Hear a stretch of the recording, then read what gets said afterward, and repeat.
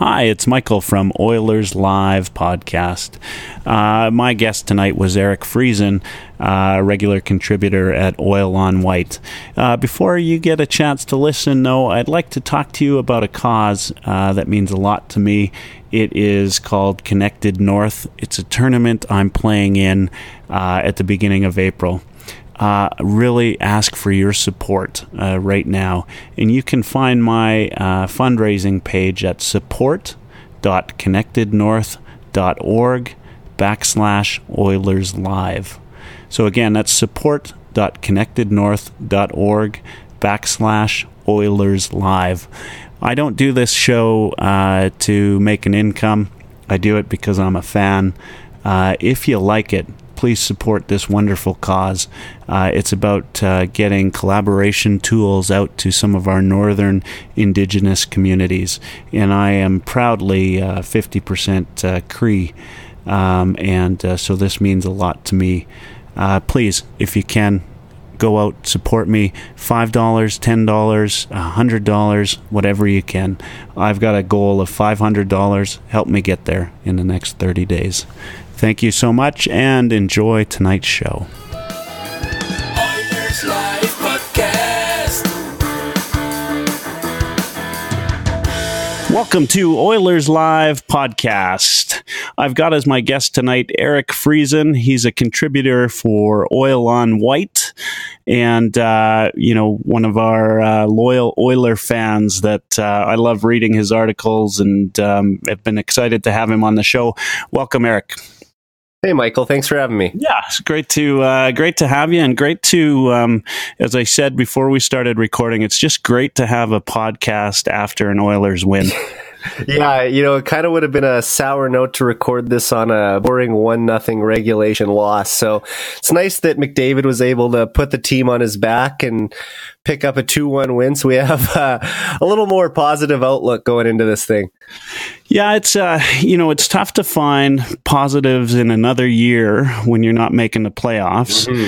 And, and then again, you go and you watch a game and you see a guy like McDavid just take things away. It's phenomenal. Yeah, it's really disappointing that if the Stanley Cup playoffs aren't going to include the best and the most exciting hockey player in the world.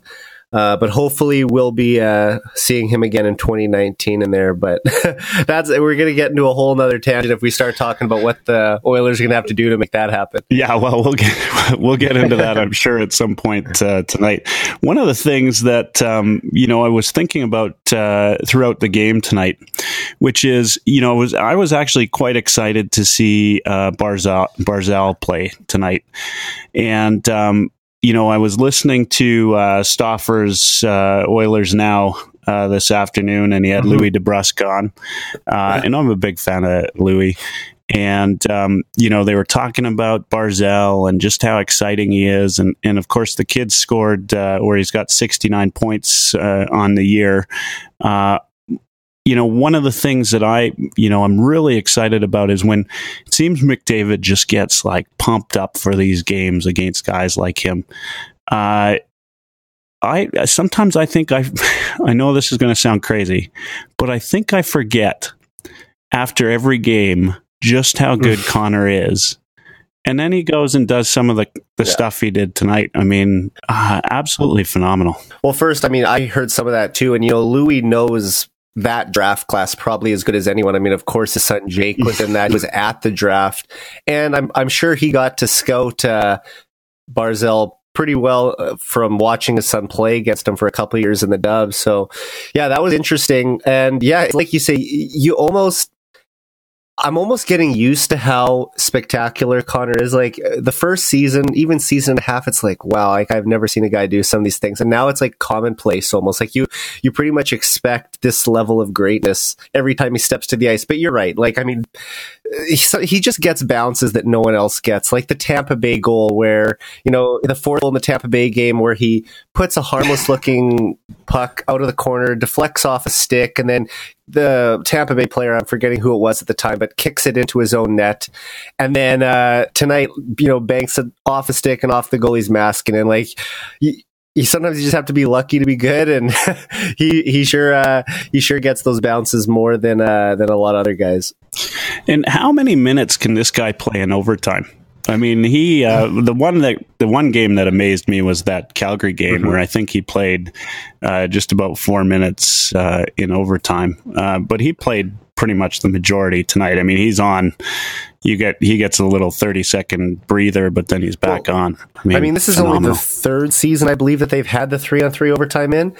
And the first year, I think everyone was still kind of trying to figure it out. Like, coaches were trying to decide, okay, how many different forward pairs are we going to have for this? And, Todd McClellan experimented with that, I think, his first couple years. Now it's pretty much Connor and Leon are one pair, and then probably Nuge and someone else, Kajula or Aberg, whoever can go out there, or Strome even, I guess, tonight.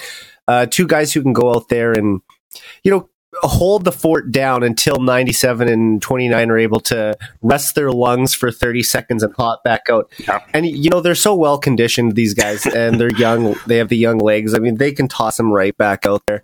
But yeah, I think anytime we get to overtime in 3-on-3, you're going to see Connor play. If it goes the full 5 minutes, he's going to play probably at least 3 of those, I would think. Yeah, and I get to this point where, I want the Oilers to win in regulation, but then a part of me is not at all upset if we go into overtime, because just watching him tonight when he grabbed the puck and split the D on a 3-on-3, and he had he had, I think, 3 or 4 what I would say are quality chances in overtime.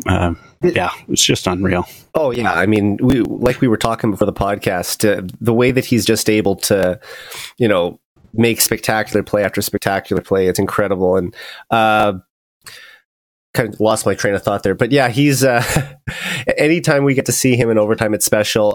You look at you were mentioning before about the regulation wins. I mean, it would be, that's what I was thinking of. It'd be great to see them close out a few more teams in the 60 minutes, but there's no real incentive to do that either, because if it comes down to playoff tiebreakers, they got that new regulation plus overtime wins category, right? Yeah. And as long as they don't go to the shootout, I mean, there's no real incentive for them to push to win it in regulation unless they ever bring in a 3-point regulation win. But honestly, in overtime, those guys know that they're going to win more than they're going to lose.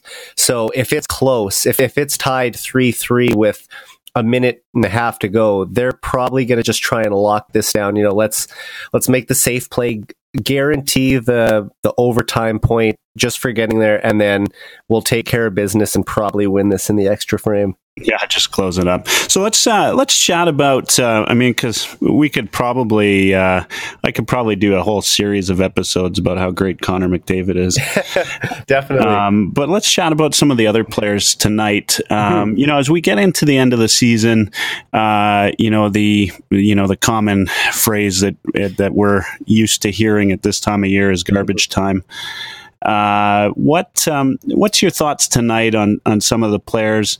One of the players that I'd like to know what you thought about was Aberg.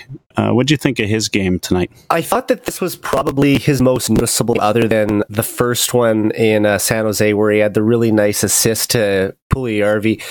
If you think about it, he didn't really stand out overly that night, but he made the one play that caught a lot of people's attention. It's like, oh, okay, well, that's maybe one of the 2 shifts that I noticed him that night. But it was, he made a really great pass, and Puljujarvi was able to cash it. And tonight, I liked how he was skating and controlling the puck. There's a couple times where he maintained good possession in the offensive zone. So I think that there's a player there. I'm not sure it's a top 6 player. He might be kind of like a middle 6 guy, probably a player who's better suited for the third line, but can play the second line in a pinch.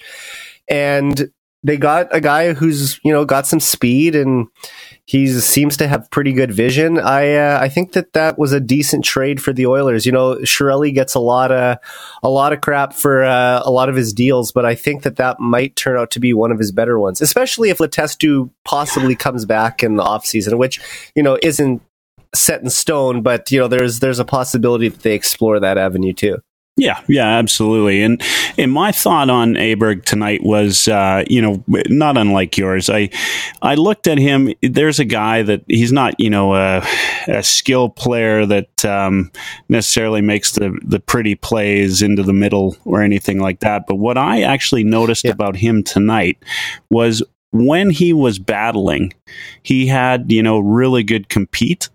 And he might be the kind of guy that's in and out of the lineup, depending, right? But I really admired him tonight that he just kind of kept going, and he made some bad moves tonight. I mean, he wasn't perfect. You don't expect that of a middle six guy, but you do expect that they're working hard, and that's what I admired about him tonight. And that's another thing that we kind of heard about him when he was coming, that he had a pretty good compete level. And honestly, on a team like this, that some people have questioned their work ethic at times this year. Having a guy who is going to work hard for everything, who's still trying to make his name in the NHL. I think he's played just over 50 NHL games. I'd have to check that. But I mean, look, he played 12-26 tonight. That's decent minutes for a guy of his caliber. And I think that Oilers fans are going to grow to like this guy. Can he be a 12 to 15 goal scorer next season? I think that is a realistic goal total for him. I don't think we should be expecting too much more than that. But 15 goal scorers are valuable. I mean, if you can get a couple of those guys on your third line, you're looking good. I mean, honestly, not to get too far off topic, but look at Jujhar Khaira. I mean, I think he's kind of exceeded anyone's expectations. He looks like a guy who might be able to score 20 at some point in his career. Well, and that's not off topic, because Khaira, of course, tonight came to the defense of Pakarinen. Yes. Clutterbuck, that was as dirty a play as you could see. Khaira just pounded on him. I've just been a big fan of Khaira this sort of the second half of the season. The first half, I mean, he wasn't terrible. He just wasn't as noticeable as he's been kind of this last half of the season here. What's your thoughts on him tonight? Yeah, well, I mean, that was definitely his most noticeable play tonight, and he's been playing really good as of late. Tonight, I think he held his own. I'd have to check what he played for minutes here. Okay, so he played 13:49. Yeah, he was getting a pretty regular shift then too. Honestly, I love that this guy stands up for his teammates, though. I remember a couple years ago, I think it was his first fight was against Brendan Dillon, and in was it 14-15 or 15-16? It might have been 15-16. Anyway, he held his own really in that fight, and we're like, okay, he's a big guy, but we found out that he could chuck him a little bit too. And really, he, out of all the fights that he's had the past couple of years, I can't think of too many that he's lost. He might have had a couple ties in there, but he's coming out on the better end of those scraps than most other ones, right? So having another guy like that who can fight, but also has some underlying skill. I mean, we saw how great his shot was. You look at some of his goals this year. He had a sweet goal in Winnipeg earlier this year, right from the slot. I don't know if you remember that one. And then he scored an almost identical goal in LA about a month ago. This guy can play. He's not just your typical fourth line enforcer, which I know are sort of being washed out of the game at this point. But this is a guy who can fight when he has to, but he can play a regular shift. And that's the kind of guy the Oilers need. And you know what? For a big guy who's, what is he, 6'4", 6'3", 225 pounds. I mean, he gets up the ice, he's not slow. Yeah, no, he's got sneaky speed for sure. And he protects the puck as well as anybody.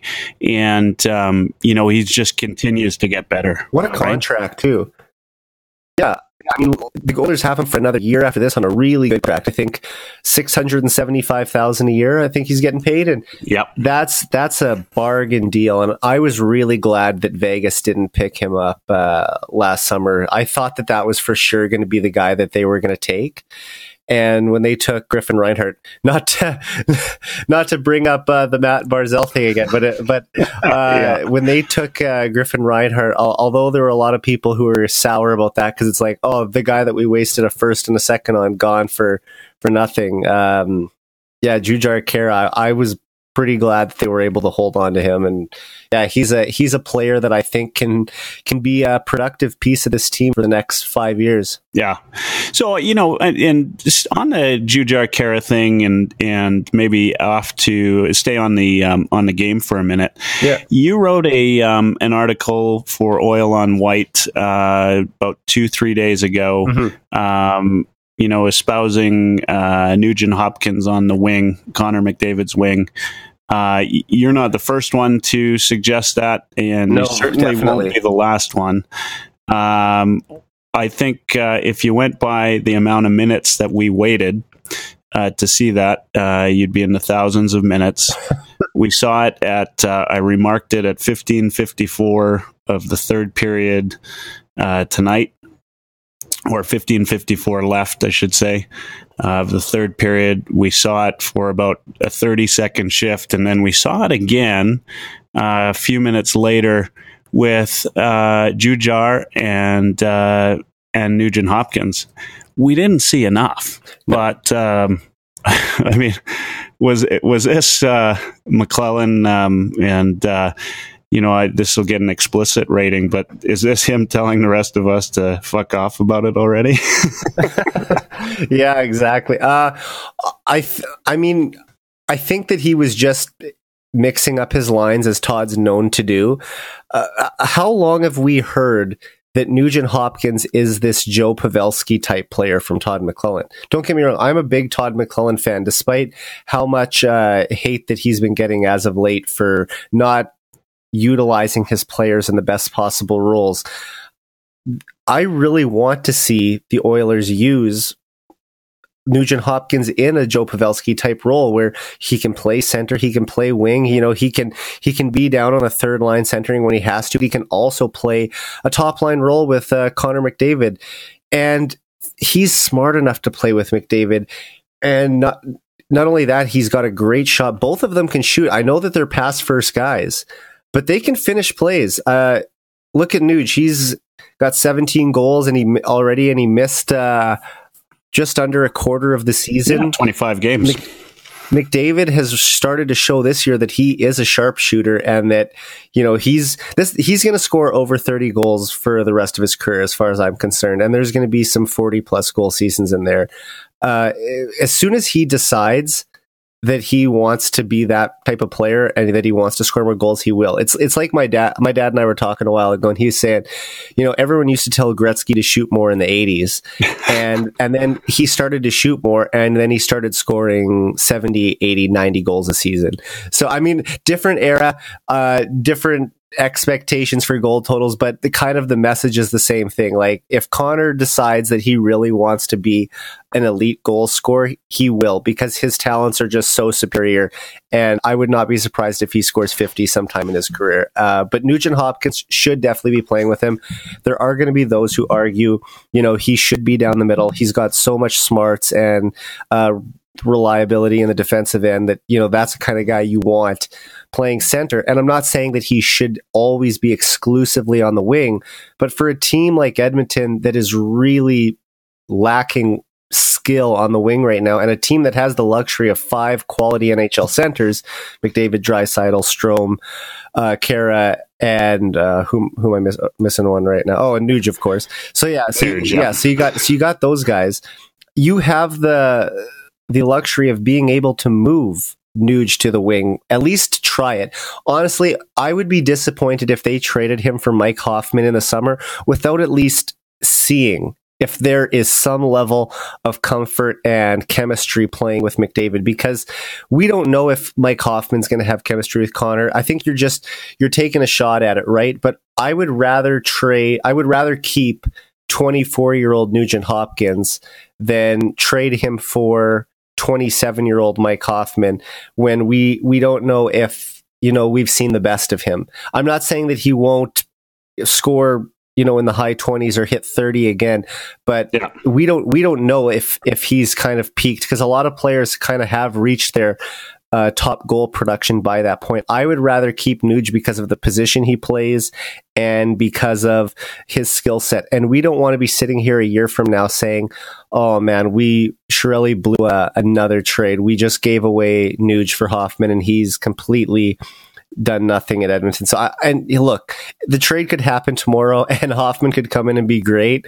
But if that's the deal, or if it's for Tyson Barrie or whoever, I would still just like to see first if Connor and Nuge can create some magic, because we know that he and Draisaitl can, but let's see what Nuge can do with Connor first. Yeah, and if we look back at the successes we've had this year, Connor and Draisaitl have been playing on separate lines. Right? I mean, they together are successful. There's no doubt about that. But as a team success, when we're playing those guys on separate lines, because Draisaitl is, whether he started slow, maybe it was the pressure of the big contract or whatever, but he has really proven himself to be an elite player in this last part of the season, and he can drive his own line, and he's confident enough now to do it. 100%. And I think that the concussion early in the year set him back a little bit too.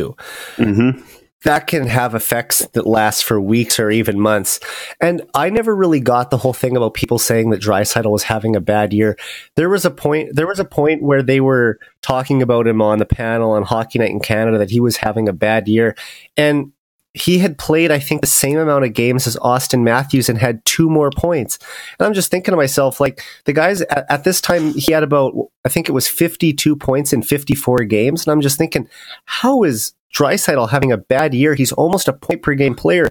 I know he's making $8.5 million, but what more do you want from the guy? Does he have to score 90 points to justify that contract? If he's a point per game player or close to it for the duration of that contract, I think that he's worth it. Yes, he's probably a little overpaid, but I would rather pay for a guy who's coming into his prime than paying for a guy who's going out of his prime like Lucic is.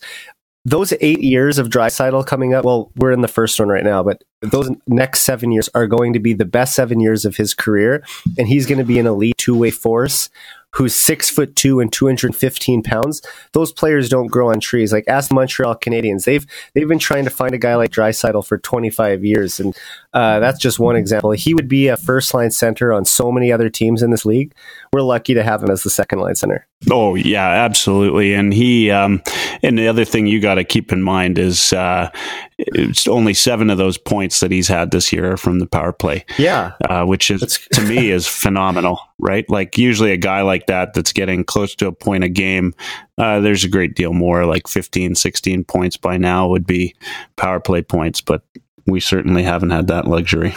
No. If the Oilers are ever able to figure out that power play and get it clicking where it should be, Connor's going to get 120 points and Draisaitl will probably be at 90 if they can ever figure that out. And hope that is something that they address in the offseason, whether it be bringing in someone new to run the power play other than Jay Woodcroft, or just getting a natural shooter on there like Puljujarvi or whoever they try to bring in. But they need to figure that out because it is just killing their season. I mean, at this point, it has killed their season, but that is something that needs to be addressed next year if they're going to be back in the playoff race. Yeah, the power play is of the utmost. Well, special teams in general. I mean, obviously the PKs looked up as of late, but it's got to be consistently good, and we just haven't had that. But they've made some changes there, which is nice to see. That's good. Let's chat about because the other part of that tonight, having Nugent Hopkins on the wing with McDavid, was Jujar playing left. What did you think of that? Well, he's a guy that can move around. I still think that they want to try him as a center long term. And if he can be that big body down the middle who can take faceoffs and be a guy that they can count on in that role, and maybe drive a fourth line or play up on a third line if he needs to. That's where I think they'd ideally like to have him. So I'm baiting you on the other topic, Okay. right? Which is Lucic on the wing. Tonight I would say he was responsible for not getting the puck out on the Islanders' goal. I see where you're taking me now. Okay. Yeah, and he of course missed the beauty off of. Now, I'm not in the hate Lucic bandwagon. Mhm. Okay. I mean, I like this guy. We all know the contract stinks. He's a good guy. You know what? He's a decent NHL player who's making way too much money. This is Sean Horkoff all over again, but to a new level. Yeah, so let's, for this discussion, let's take the contract out of it. Okay. You can tell the look on his face, the frustration this guy is having. Mm-hmm. And, Eric, we haven't had a chance to chat. I don't know if you're a hockey player, but if you're a hockey player, I play hockey. I play defense. Okay. When I go up and I play forward, which I will on occasion, there's one team I play on that's a number of skilled players, and I'll go and play forward. What's frustrating for me is when I can't help my line mates, because I got defensemen's hands around the net, right? Okay. So when I can't help my line mates on a beauty pass, whether it's backdoor or I get the puck right in front of the net and I can't put the puck in. I don't even feel just bad about my own lack of production, but I feel bad because I've cost, my line mates a point. Yeah. I think tonight when you see him skate off after he missed that little pass from Draisaitl, that's the look I saw. That probably is pretty accurate. And I do play. If I had to compare myself to someone, I would say I am kind of like a Jordan Eberle type. Not really a hard shot. I was a goal scoring winger and not the most defensively reliable. That's pretty accurate. Then Eberle. Yeah, so anytime I used to hear criticisms about Eberle in the Edmonton media, it's like these are like the critiques that I would get from my dad on drives home growing up. So I feel like I've heard this message somewhere before, but yeah, I know what you mean. And look, it didn't cost them tonight. He needs to do some things in the offseason to correct himself. Like, he needs to change his body composition. He's listed at 236 pounds right now. He's got to get down to at least 225 and really work with a skating coach in the offseason to pick up at least half a step of extra pace to his game, because right now he's just getting so lost in the game. He can't keep up with the play. It's dying on his stick whenever he gets the puck, and yeah, it's just been a year to forget for him. Hopefully he can just wipe this one from the memory bank, make the necessary changes in the offseason, and come back a rejuvenated player next year. So I think we agree he's not going anywhere. I mean, here's a guy with a no movement clause, and the odds of trading him are pretty slim. So, he can list 5 teams after, he can list 10 teams after 5 years. Yeah. And so in the summer of, what would that be, 2021, he can list 10 teams he'd be willing to go to. So I'm not 100% sure that he's going to spend the full 7 years in Edmonton. In fact, I doubt that he will. Even if the Oilers have to eat some money on that contract, I think they'd be willing to do that. But I'd bet that he's going to be traded before it's done. That being said, we've got him for at least the next 3 years. I don't see him going anywhere. Yeah, and so my thought on him is, and I don't disagree, right? Like, if he, in the off season, he loses a few pounds. Although the word from McClellan is he doesn't have anything to lose. Mm-hmm. We'll see. I mean, who knows what happens in the off season? I think what's most disappointing to me is he is just this insistence that we play him on the top line. I know, is it the $6 million? Is that what puts him there? Because if it is, I think we got to forget that, right? Yeah. If you're the coach, I think you got to forget that he's being paid top line dollars and just say, let's use him where we use him. He's a valuable player to a team. I mean, and you talk about compete. that guy hates to lose just like anybody. Like he doesn't want to be in the slump that he's in. He doesn't, he doesn't feel good about it, and he knows better than anybody that he needs to pick it up. And there's no doubt, I think, in my mind, that he goes into the off season and does what he needs to do. Whether he'll ever be good enough to be on that top line, to me, is debatable. And I'm wondering, we need to, maybe find somebody to go, play the left wing, maybe re-sign Maroon. I don't know what happens in the off season. Well, he's talked about, like that was so encouraging to hear him say that he wanted to circle back in the off season. So, there's a potential there. But at the same time, if we bring back Maroon, is that sending the right message to the team that, this is as good as it gets? Like, I know he's loved in the city. I love the guy too. But I think that they should be trying to look for some quicker, skilled players who can play on the wing.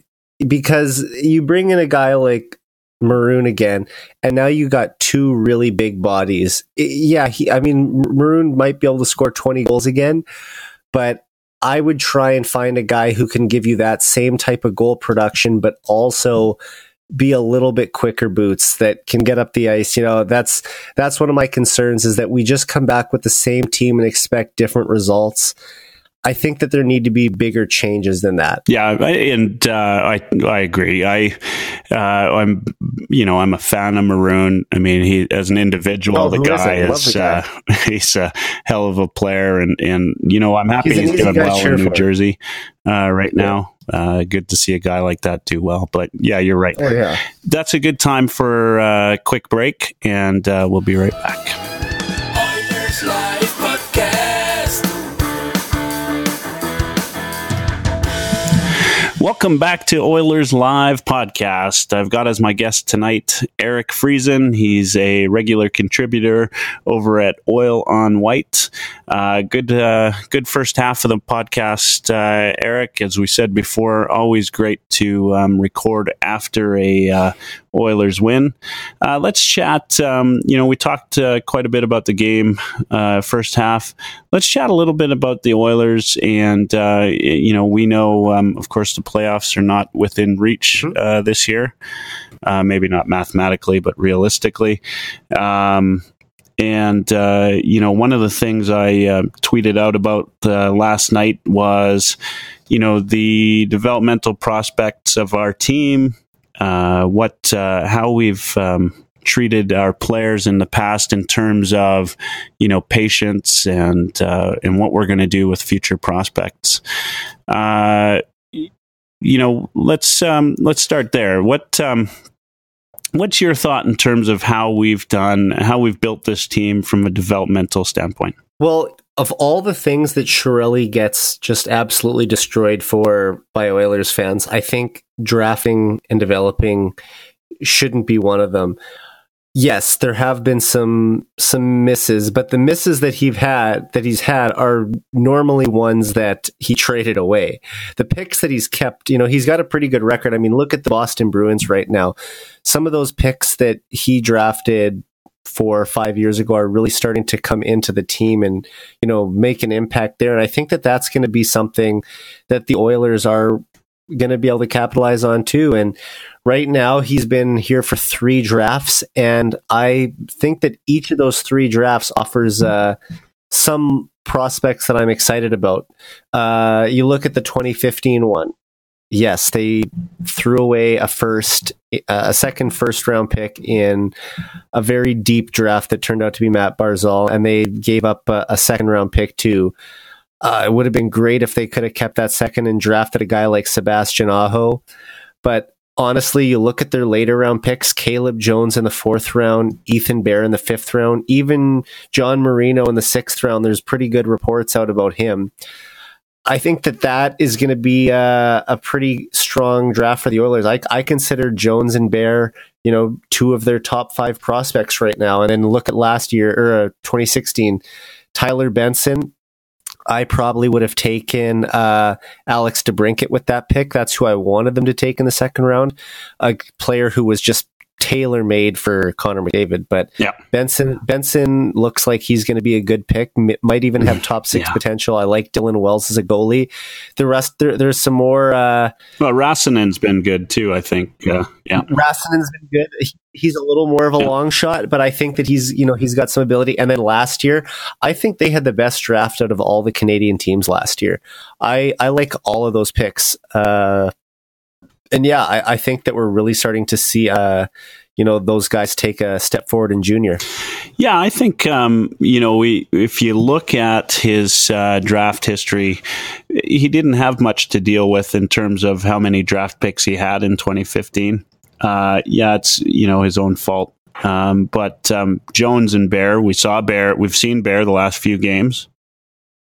He's been outstanding. Like in terms of, and I want to preface that with, and that's part of our discussion maybe right now, but I don't think he's ready to stay on the team for next year, right? But certainly he's looked like, he's developing well. It'd be interesting to see Jones when he comes and plays a few games.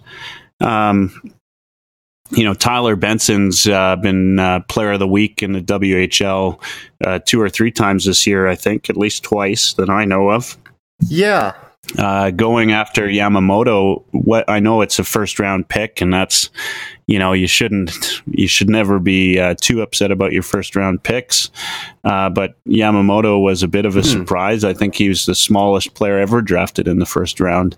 If I'm not mistaken, and he made it. You can debate it all you want, but he had 9 games, and we had a good look at him. And if we develop him properly, he should be great. And sorry, you go ahead. I mean, talk about what he's doing right now.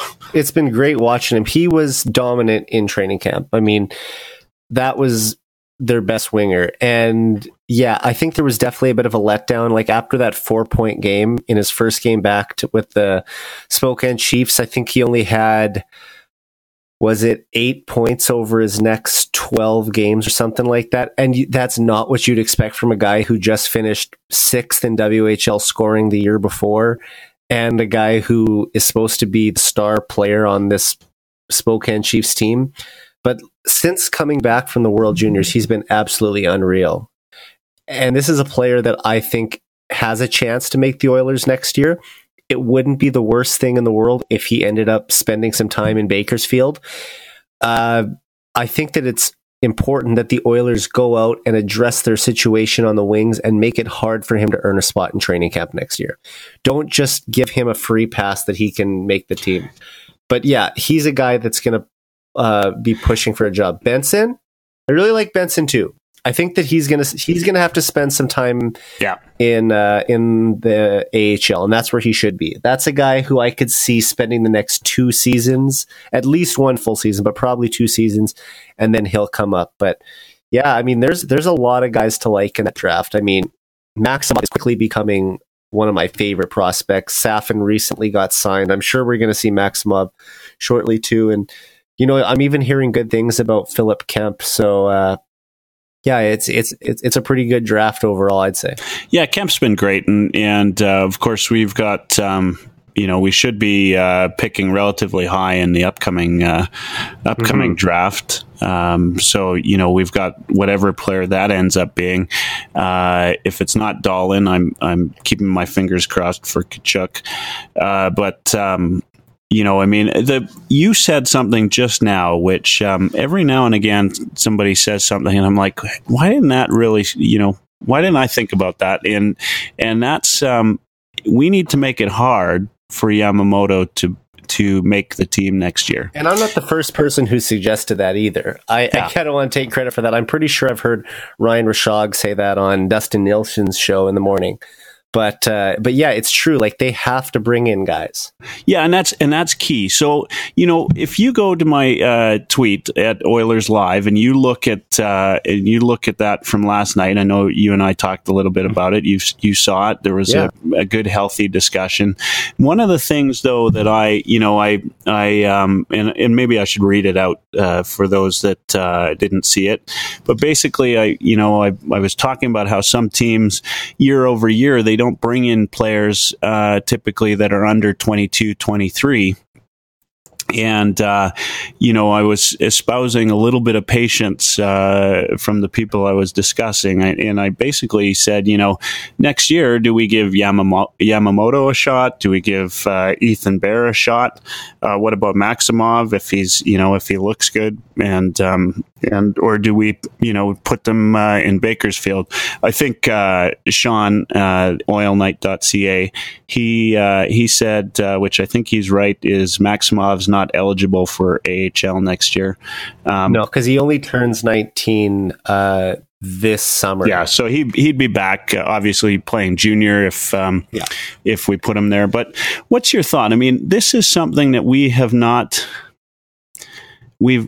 as fans, we don't want to have patience with, because year over year, we just, 11 out of 12 years missing the playoffs, we want to see the best guys, right? Yeah. We want to see Yamamoto. I mean, I'd be lying to you if I didn't tell you that I was hoping he'd make the team this year. That's a little guy skilled. I think we all wanted him. Right? I wanted him back in junior, honestly. I was happy for the kid that he made the team, but I didn't think he would stick past the 9 games. But no, I'm really excited about his future. It looks awfully bright at this point, and he's got just loads of talent. And I think that he's got the smarts and the speed to play with a Leon Draisaitl or a Connor McDavid. So I see him as a top 6 winger eventually. And he's a right shot, which is also a huge asset for him. But Maximov, man, that's going to be a guy who's going to, be pushing in a few years too. Yes, he should go back to the OHL again next year. He was dominating early in the year. He's kind of slowed down a bit down the stretch, but really he was averaging almost a goal a game for over a month there. And he was a top 5 goal scorer in the OHL at one point, and he was the only 18-year-old in that group. It's kind of great because last year, everything changed after his trade to Niagara. And if you think about it, he was 17 all of last season. This year, this is his true 18-year-old season. Yes, he's already been drafted, but he's been 18 years old from start to finish because he's a June birthday. And we're really getting to see what this guy can do as an 18-year-old. So I think that the potential for him is just immense, because at 19, he's going to come in a year older, a year more experienced, and I think he's going to have a chance to put up 50 goals in the OHL next year. Sean would probably have a better idea than me on that, because he knows the OHL better than anyone, but Maximov is a player that I'm really excited about. And then I think if he goes to Bakersfield for a year after that, add some skill down there, which they desperately need, and then after that comes up from the farm, I think that he's going to be a guy who is going to be a real contributor for this Oiler team in a second or third line role, who can give you some offense. He's got a great shot.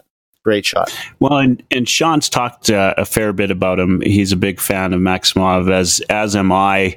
And I really sort of started to follow him too because of Sean talking about him at the oilnight.ca. One of the things that he had said, and one of the things that I like about this kid now is he's not just putting up points, right? Like, he's got, looking at his stats, he's got 70 points in 57 games. He's also got 68 Well, PIMs. he was suspended for 4 games in January too. Yeah, he was suspended for 4 games, and I don't mind that. I mean, here's a kid that's, starting to play with a little bit of a chip, and, my understanding is Sean's gone out to watch him play once or twice live. He's, on and off the ice, first and last. He's showing a good work ethic, kind of all of the things that you want. If you don't rush a player like this, he's the kind of guy that surprises you 2-3 years down the road, and everybody says, where did he come from? A good 5th round pick. I think he's a steal in the 5th round. Yeah, absolutely. I mean, kind of off topic, but somewhat related. How much do you think Russia is regretting not taking him to the World Juniors this year? Yeah, absolutely. He'll be there next year. I'll tell you that. Yeah, because I would be surprised if he makes the team, but we may see him for 2-3 games in the NHL next year. The other guy, what about Smorkov? Have you had a chance to see any of his highlights or? Oh yeah, I watch his highlights a lot. There's a Twitter account who tweets out all the Oilers prospects. Yeah, ED Prospects. Yeah, I love that account. He's great. Yeah, that's one of my favorite accounts, and he writes really good reviews on all the prospects too, which is really interesting to read. I think this is a guy who got third pairing potential down the road. He's going to take a little longer to get there than I think a guy like Maximov will. But, the Oilers stepped up and got him in the third round last year, and that's another player that they can build around. And it's good to have, some more of these tall, lanky, defenseman who can move the puck, and once he fills out that body, he's going to be a rock back there, I think. Now, you're a Saskatoon guy. Let's not talk young guys. Let's talk about a guy that was playing for the Blades earlier this year. What did you think about Hebig? And he's not far away from you now, so I assume you've been out to some Blades games. So what's your thoughts on him? I haven't seen them recently. I just got back from Lloydminster, so I'm kind of hoping to see a few more games here down the stretch. But yeah, when he got traded to Regina, that was a good move for the Blades because they needed to start stockpiling some picks and prospects from Regina, and of course the Pats want to take a run at the Mem Cup. So I'm glad to see that an Oilers prospect is going to get to play in that again this year, as Ethan Bear did last year. So yeah, that should be a good experience for him. He's a good player, but yeah, I'm not as high on his NHL potential as some of the other guys, just because he is a little bit older than some of these other prospects. And, he missed almost a full season a while ago, and he's going to be a good AHL player at least. I'm going to hold out hope for the guy. I'd love to see him, come through and make it in the NHL, but I would say that there's a few more question marks around him than maybe, a guy like Ostap Safin or Kirill Maximov. Yeah, and of course Hebig's 21 years old, playing in juniors, so he's a little bit older. But I think you add a player like that, if he can show a little bit of promise. He's the kind of guy you can bring in the later years, and he's also potentially a good guy for your system, right? To have in a Bakersfield down the road. What I've seen of him, I like him. He seems like a leader on the ice, and that might be an age thing, but it's good experience, and we've been, which is kind of the premise of the second half, is one of the things we do, or the Oilers do rather, is they really have been rushing players for the past 10 years. And they've tried to get away from it a little bit, but I think that temptation is just always there. With Draisaitl, they rushed him and then sent him back halfway through. With McDavid, I mean, he was going to play right away, right? I mean, some of the first overall picks are all going to play right away. Yeah. But then you look at other guys that have come along, like Puljujarvi. Once again, he got the Draisaitl treatment. Came, played half a year, was a healthy scratch a bunch of times, got sent down. It was nice that they had the luxury of sending him to the AHL, though. That was good that he didn't have to go play in one of the junior leagues. But yeah, now you look at Yamamoto, same thing. Like, maybe they should have said, look, kid, no matter what happens in training camp, you're going back. That didn't happen. He made the team. And he played a little bit with Connor McDavid also, which probably isn't good to have Yamamoto breaking into the league, playing against the other team's top defenseman every night. But this is a guy who's going to have to get used to that at some point. It's too early now for him, but he will get used to it at some point. Anyway, the point is that they need to kind of slow the brakes on that. This year, they're going to have a top 5 pick. If they get one of the big 3, which I would love them to get, then that player is probably going to play right away too. But if they end up picking 4th, 5th, 6th, then get a guy like Boquist, Kachuk, Wallstrom, Hughes, maybe that player is at least 1, maybe 2 years away. And you hope that it's not 2 years, because you want these players, like, that's the thing as fans, we want these players right now. Like, you see, oh man, this guy's just dominating in junior. I want to see him playing on the Oilers and doing that right now. And sometimes it's hard to be patient, but at the same time, you have to kind of be, because we don't want to have a situation where you rush a guy like Sam Gagner and stunt his development a little bit. I think you just have to be cautioned with that one. How hard is it to be an Oilers fan and be patient at the same time? I mean, we're in a point right now where we need to do something, right, in terms of finding some wingers. Yeah. And so if we have a guy like Yamamoto come in, and I think, whether you agree or not, I guess I think we need, another 1 or 2 solid D-men. And you see a guy like Bear, who seems to be doing all right, and has had some flashes of brilliance. He looked really great on the top power play the other night. Yeah, I mean, Todd's given him opportunities. He's playing on the power play, like you said. He got to play in overtime a little bit tonight. Yeah, that was great, and actually did all right. I thought this is the time to see what he can do. He's probably going to be back in junior next year, but this is a guy who is a part of the future as far as I'm concerned. So they have to take the right approach with him and do what's best for the player's potential, but also what's best for the team. Yeah, absolutely. And I think, though, and I hope there's some fans out there that are listening. I think the Oilers need to be patient. I think it was Chiarelli, and he probably heard it from somebody else. But the quickest way to be a fan as a GM is to listen to the fans. Mm-hmm. Which is to say, if he's listening to us, he won't have a job for very much longer. And he might not anyway. He might not anyway. Yeah, exactly. So we'll see that. But, I think outside of the trades that he's made, mm-hmm. He's done all right with the smaller ones. He's done all right with he's done all right with the smaller ones. And I like the overall strategy of the moves that he's made and the home run trades. Yeah. When he swings for the fence, those are the ones that end up coming back to bite him. And it's so hard to get past those, really. But if you can, it kills you.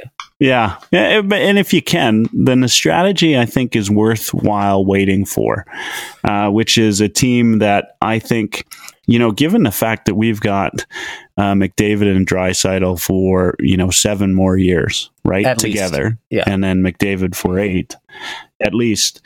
If we were patient for, next year and the year after, where we're not, where the Oilers aren't rushing the team, those players like the Yamamotos, the Bears, and they're giving them time to develop.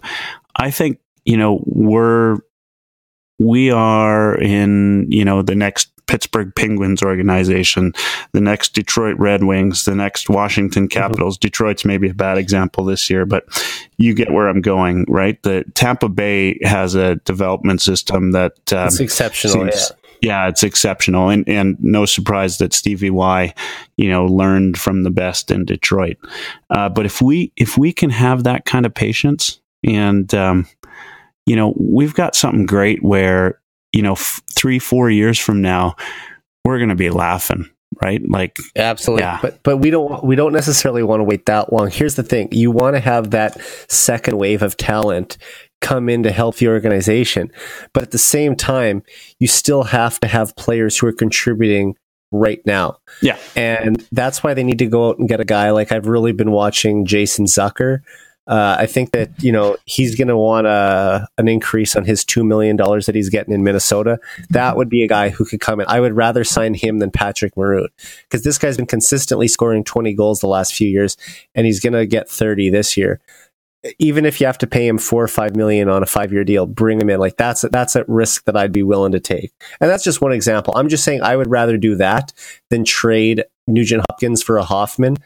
Because at least then you're keeping your assets, and all it's costing you is money.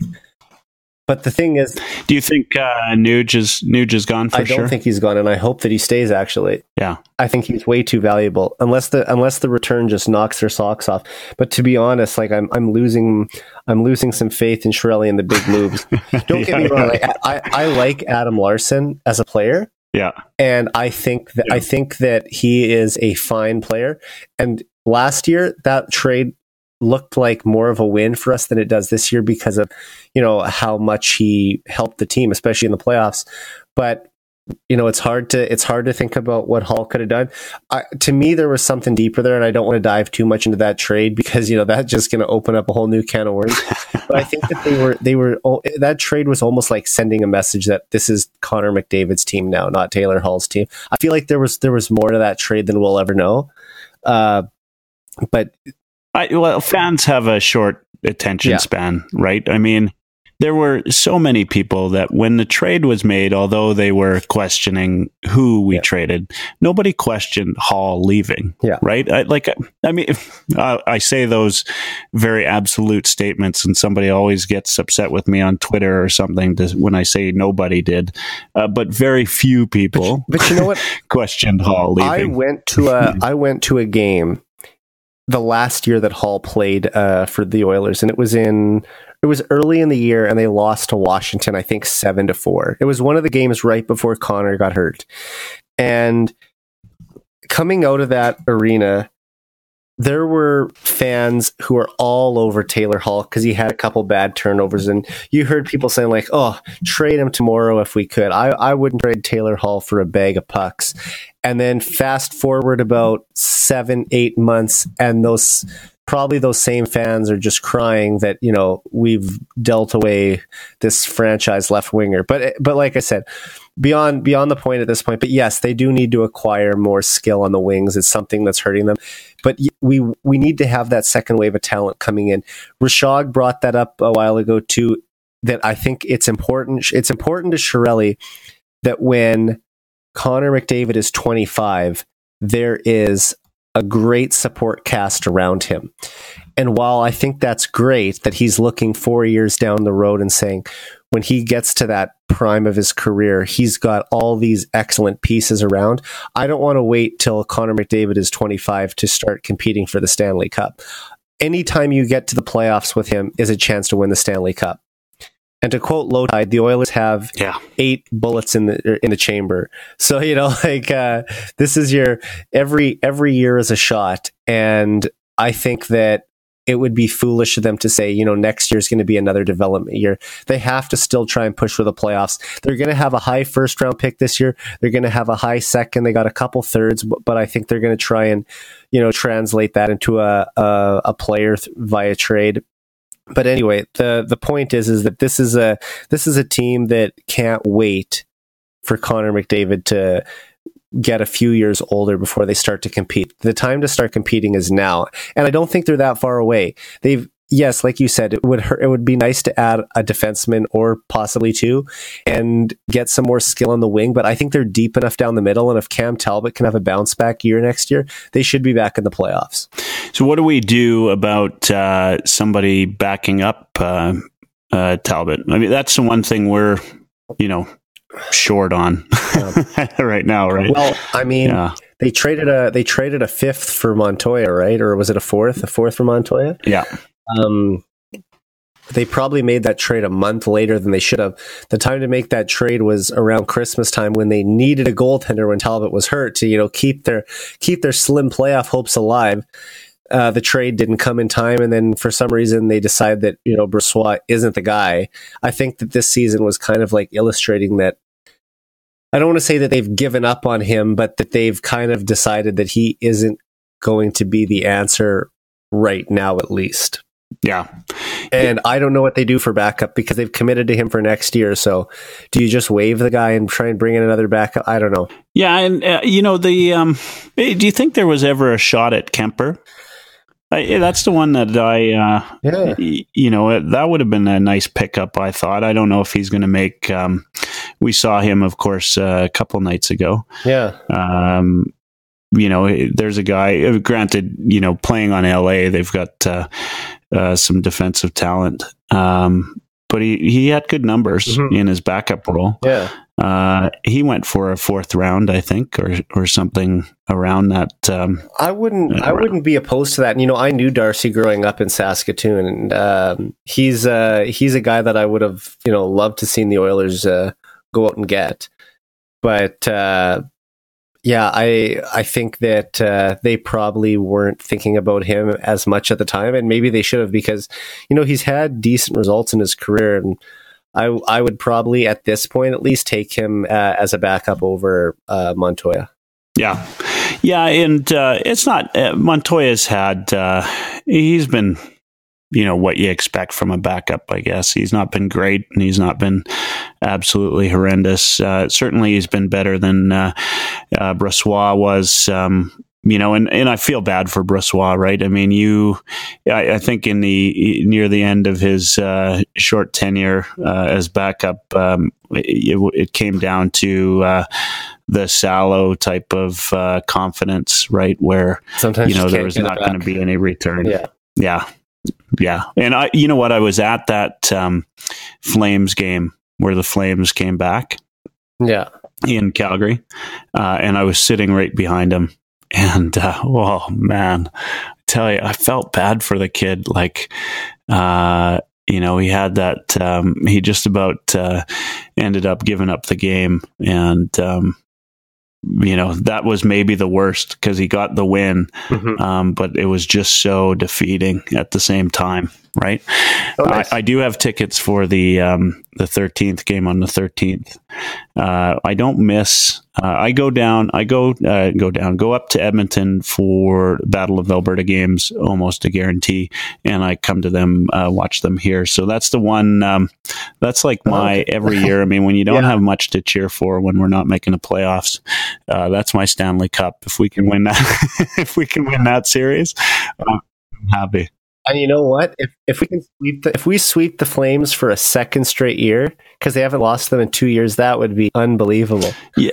And not only that, 2 wins against the Flames this month would probably kill whatever playoff hopes they have left. Yeah, exactly.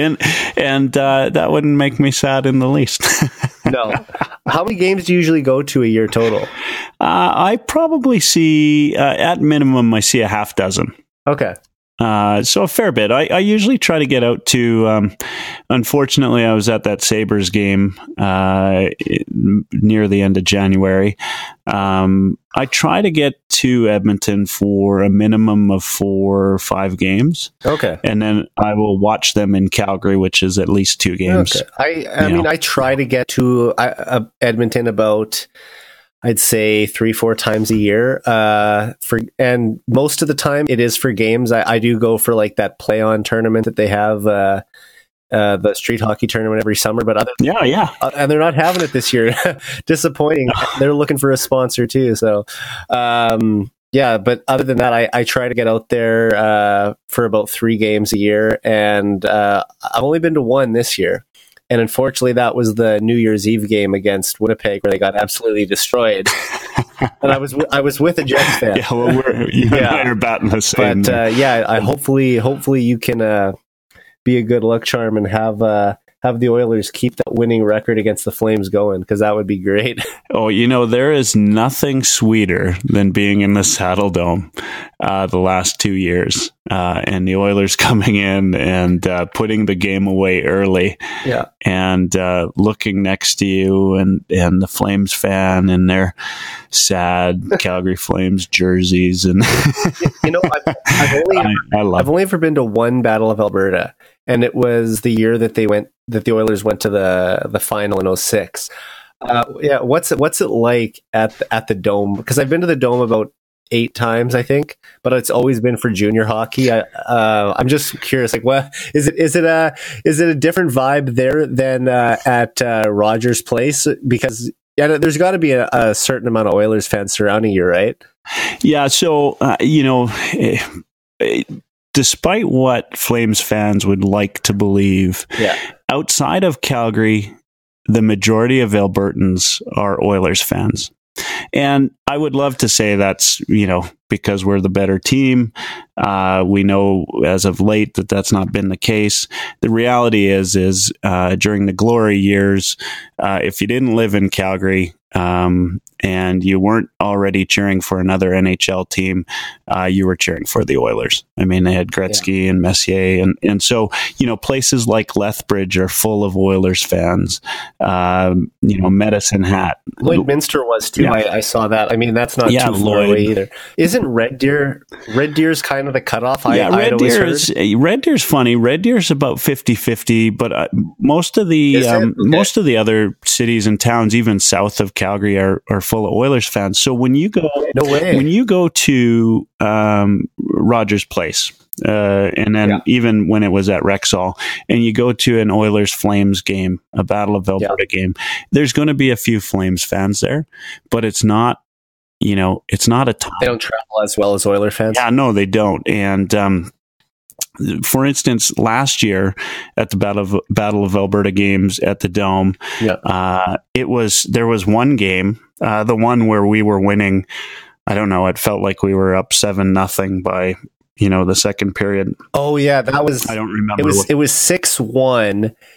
Maroons scored early in the third period to make it 6-1, and then the Flames came back and clawed back to make it 6-5. And I was just thinking, oh man, if they blow a 5-goal lead in the third period, then I'm ready to write their playoffs hopes off for the year. That was still when they had a shot. Well, and so that game and a couple of the others have felt almost like 50-50. Okay. Oilers fans and Flames fans. So it is like you can hear the Oilers fans cheering in the stands. Now it's not 50-50. Yeah. It's just that Oilers fans being loud. Are loud, and as great as we are, there's a number of assholes too. Mm-hmm. I think that's it's like Leafs fans, right? Yeah. There's so many of them that there's bound to be some assholes, right? It's great. It's a good atmosphere. It's fun. When the Flames used to beat the Oilers, which wasn't that long ago, it could get rough. There were some rude Flames fans, but I don't fault them. There's rude fans in every league or every city, and yeah. I mean, look, Edmonton has some too. Look what happened to McDavid last week with the heckling, right? That's so unreal, isn't it? Although I don't consider those guys fans, though. That's the only thing. Yeah, no, they're not. And for the most part, right? Like I've gone to Battle of Alberta games with friends that are Flames fans, right? It's fun. I love the rivalry. I hate the Flames more than I hate any other team. But I don't expect, and I live in Calgary, I don't expect Flames fans to love the Oilers. No. In fact, I don't ever want them to cheer for the Oilers. It's a rivalry, right? And that's what makes it great and fun. And if you're respectful to other fans, that's the best. It's fun. Now we're probably going to be biased on this, but do you think that that Oiler fans have a healthier respect for when the Flames accomplish something than Flames fans do for the Oilers? Like, case in point, I'm just thinking of a couple of times, like when McDavid had a 4-goal night, when Ben Scrivens makes 59 saves, when Sam Gagner gets 8 points. I mean, I was in Calgary for some of those moments, and I feel like, the Flames fans wanted to give no props to the Oilers at all for any good accomplishment, even during the decade of darkness, like when we were just clinging to these, few bright moments that were something to look forward to in the season. But I feel like when Iginla scored 50 goals, I mean, that, like Oiler fans would be like, who doesn't like a Ginla, right? Yeah, that was like a good accomplishment. I just feel like being in Calgary, do you feel like that's the case, that it's harder for that Flames fans to say anything nice about the Oilers than it is for Oiler fans to say anything nice about the Flames? I think that just comes with, the success the Oilers have had. Yeah. And it's got to be tough for Flames fans. And I'm not saying this to, be the asshole.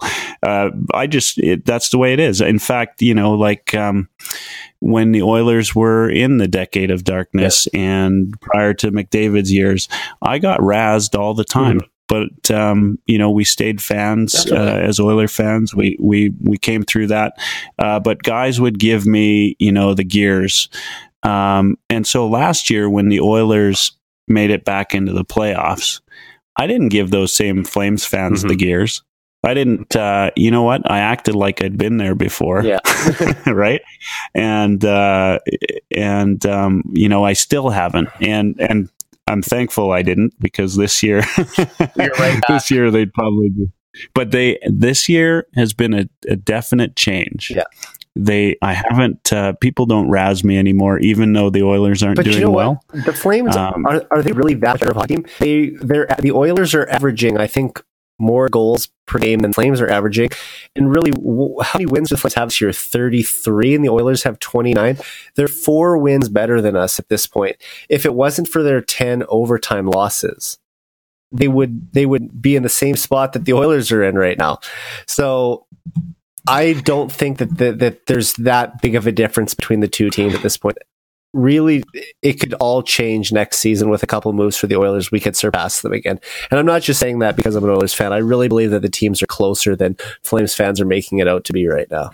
Yeah, and to be fair, I haven't. They haven't razzed me a lot recently. I mean, they've played an extra game. They're 3 points back.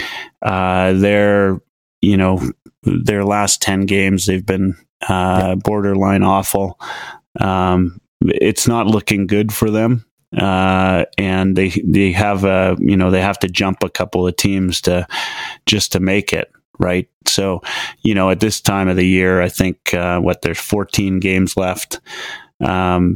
It's going to be a hard job for them to do well. The Oilers, if they win, and I think we'll see a Flames team that is as motivated to win this game on Tuesday as we've ever seen. Or Tuesday.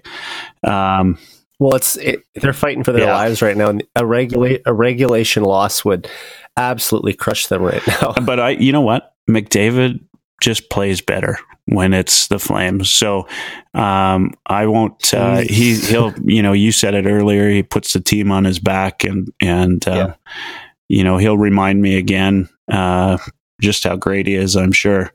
I'm looking forward to that. Yeah. He's fun. He is so fun to watch live, isn't he? Like, I was at that game, the first game of the year this year, when I was booking my Stanley Cup ticket.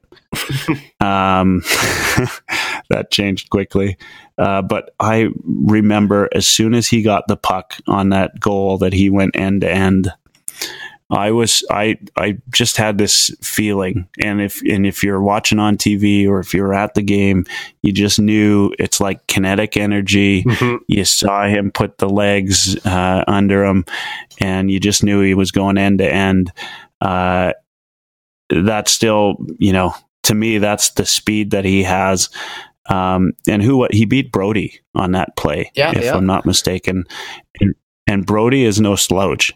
That kid is fast, right? Like, as far as D-men go, last year fast. And this year, he's schooled Drew Doughty on one-on-one experience, on one-on-one situations. So